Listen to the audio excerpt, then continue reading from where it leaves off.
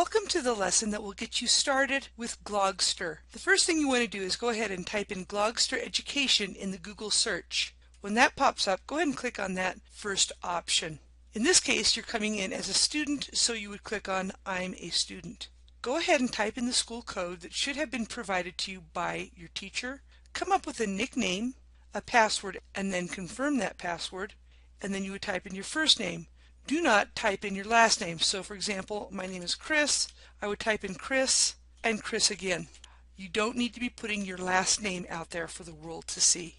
Notice how it says I am 13 years of age and older. If you're not, it's okay in this circumstance because your teacher in this case is giving you permission. It's for education, so there's not a concern. You would click on that and agree to the terms of use. After you've typed in all that information, you would then click sign up. Once you've gotten a nickname and a password, you no longer have to go through this. You would just come to this window and type in your nickname and password. You will need to type in the characters and then you can click sign up.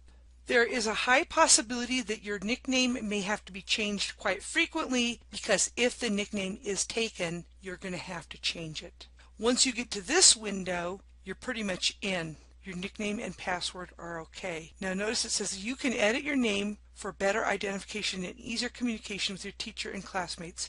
I don't want to change this. I'm going to leave it as Chris. However, if there's more than one Chris in the room, you might put Chris in the last initial just so that you can distinguish between the two students. I'll go ahead and click save, and you're now ready to start creating your glog.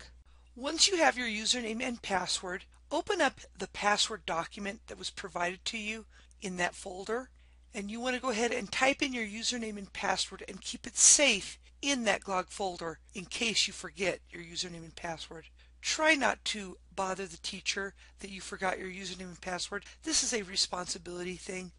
You are responsible for keeping track of your username and password by maintaining it on this document. Until next time, you have a fabulous day.